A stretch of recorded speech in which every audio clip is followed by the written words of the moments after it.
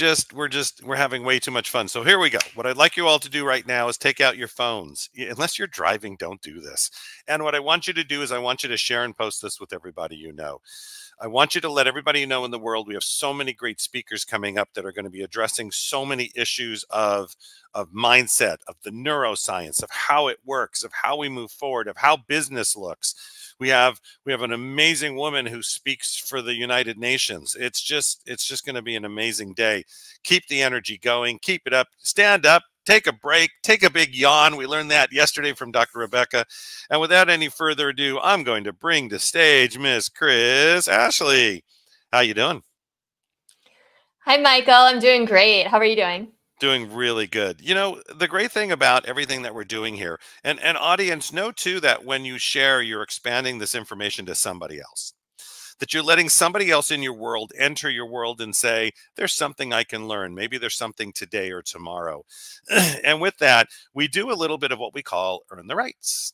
So Kris, tell us a little bit about your background and why they should listen to you out there. Because everybody always goes, who's this? Why am I listening? We know this already. It's the natural way we are because we're meaning making machines. So go ahead.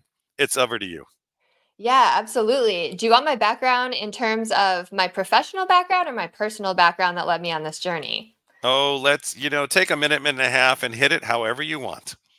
Okay, well, following Parisa's, by the way, that was so beautiful, everything Parisa shared. I was so inspirational, so moving. So I just want to call her out for that.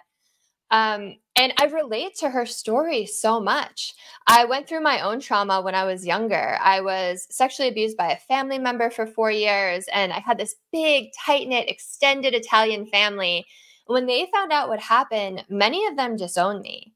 And it put me on this path of PTSD, of feeling insecure in my body, of these low vibration emotions like anger and shame that as a young adolescent, I was 12, I didn't know how to cope with.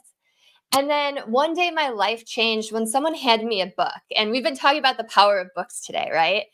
And that book showed me that there are other ways of thinking and moving and being in this world, right? It's that mindset shift, that brain shift that we've been talking about for the past 2 days here.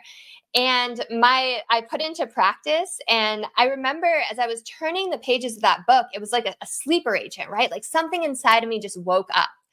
And I became insatiable. I started reaching for more. I started reading every personal development, spiritual, psychology book I could get my hands on. And I started attending workshops. I found mentors. I found teachers. I was saying yes to every course like you tell us to.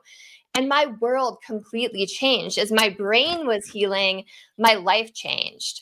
And the other part of my story is I started to change my mind to get better. My mother started to get worse because her family had been ripped down the seams and she didn't have these books and mindset change and teachers.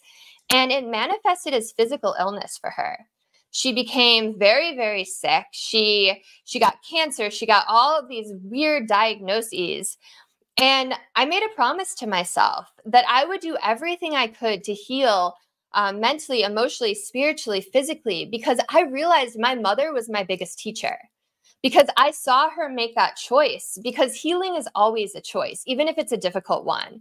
And I've kept that promise to myself, and it's put me on this amazing journey to help other people, to heal my brain, to heal my body. And it's found me here with you. And now we're launching this amazing course together. So I'm really excited about where we are.